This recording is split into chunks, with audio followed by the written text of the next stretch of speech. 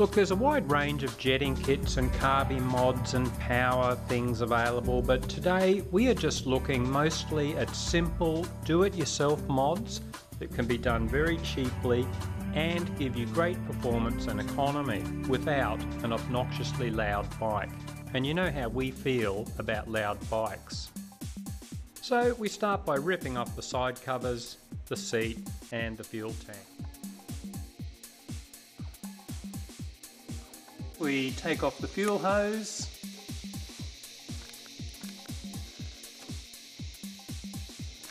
Okay. These little grommets here, you want to take these out before they fall down somewhere. When you pull the tank off, make sure these rubbers don't fall off. Once the fuel line is off, you'll see this little bit of white plastic, an annoyingly small fuel filter. Replace it with a decent sized fuel filter as per this photo.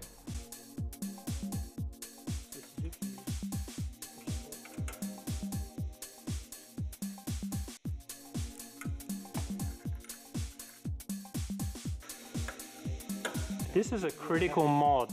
This is your breather for the vacuum carby. If this gets dirty or blocked, you're going to be wearing your carby out, your bike will stop running. So we recommend servicing this every time you service your air filter as well. The beauty of adding extra foam is not only extra protection, but you never have to service the inside one. You can just pull this out easily. If you don't modify your DR650, leave the snorkel in. Loosen off these bolts so we can swing the carby around. Very important to loosen that. One thing is the choke cable here is very, very fragile. That's why we've loosened that. This piece is plastic. That's plastic in there. It breaks very easily or strips. Now we swing the carby around. We remove the screws on top. Guys often replace these screws because they're rubbish. We lift the top off. There's a spring in there. Very important O-ring. Don't let that go missing. This spring is to push your carb slide back down again. There's our needle.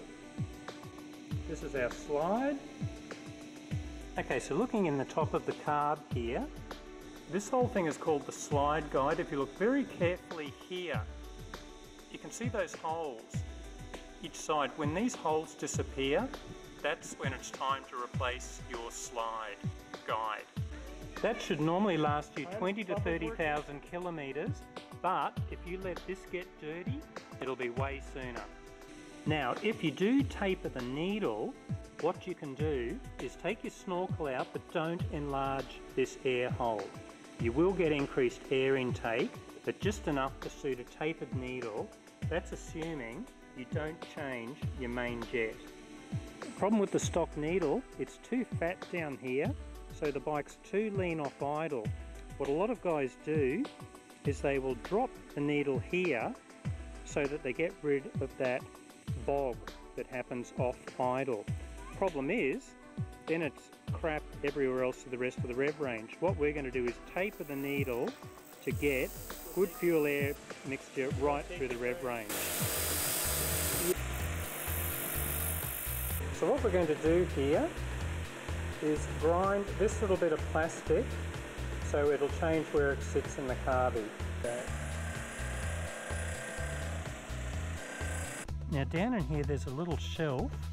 We have ground the plastic on this so the needle's going to sit lower. It'll bypass the shelf and be positioned better.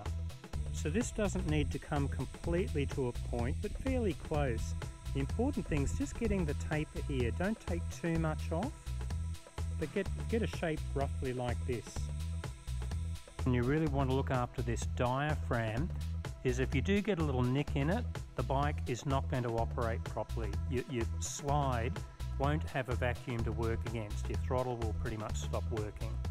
Once the engine's running, the vacuum created is what determines how quickly the slide's going to come up.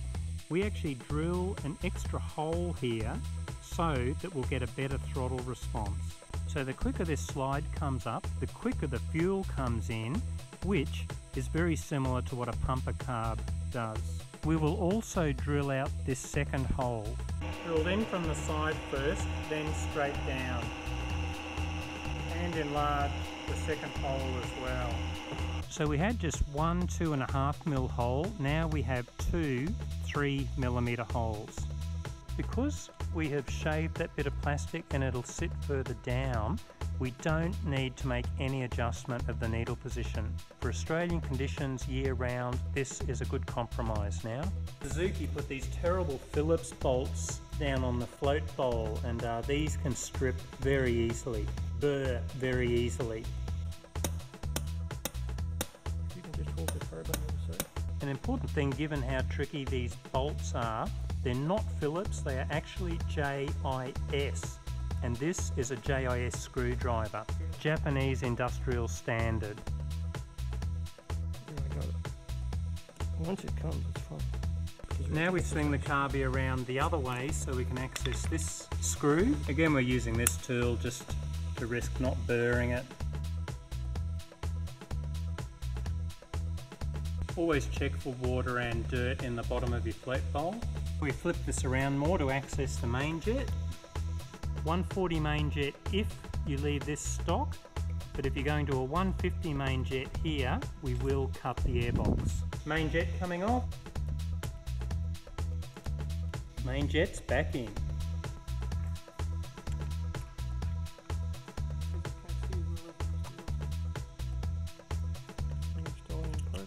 As mentioned earlier, make sure this O-ring's still there, and get a torch just to make sure the needle is definitely sitting off the shelf. Bingo. This is 112mm long, we'll be cutting it down to 100. So because we've shortened this spring, it means the throttle response will be faster, similar to a pumper carb. When you throttle off, it's also backs off a bit gentler and smoother as well. A smoother ride all over. Important thing to watch out for when reinstalling this pipe, this hose here can drop off, and we can see it has.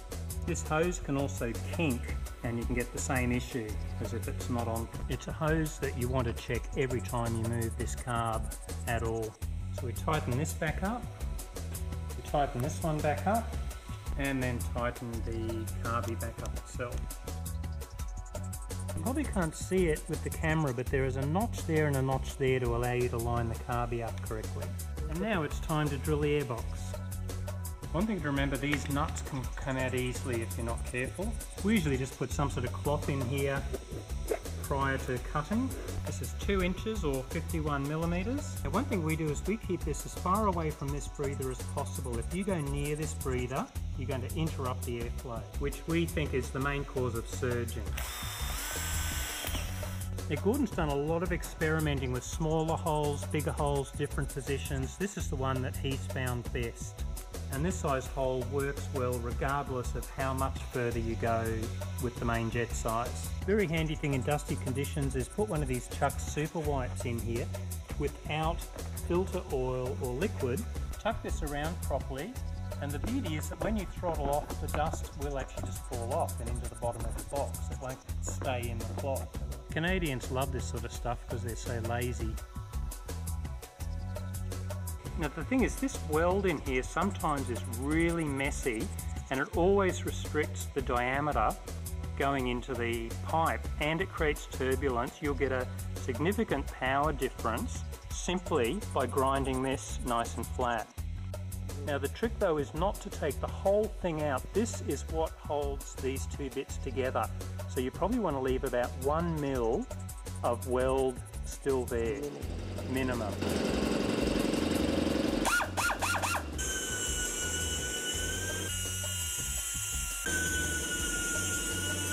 You can take out more than this, but this is what's recommended to leave just to keep the strength there. If you really want full performance, of course, you can grind it smooth on the inside but add weld around here.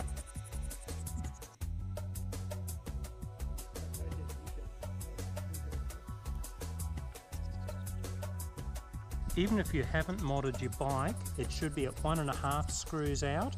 Once you do these mods, it will normally be 1 3/4 to turns out. This can be plus or minus half a turn depending on temperature and other factors. We highly recommend the Suzuki GSXR exhaust for good power gains, a great sound, but far quieter than aftermarket exhausts. According to dyno charts we've seen, these mods all provide about a 10% improvement across the rev range and make a big difference to fuel economy, better starting, and how smoothly it runs at low revs. Just do this up snugly, not tight. It's a great idea to Loctite anything on a DR when you're screwing it back up. These are the capped bolts that come with the GSXR muffler.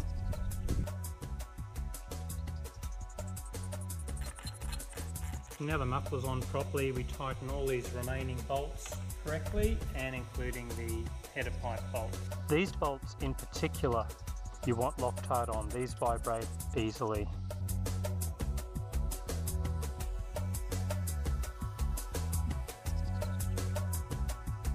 Now we put this on prime after the carby's been drained, just so it replenishes easily. An important thing to remember is these little holes here, they go on little tabs to make sure the side covers stay in securely. Now because the engine's running so much better now, we've got to reduce the idle speed. That's better. And now we do a test ride.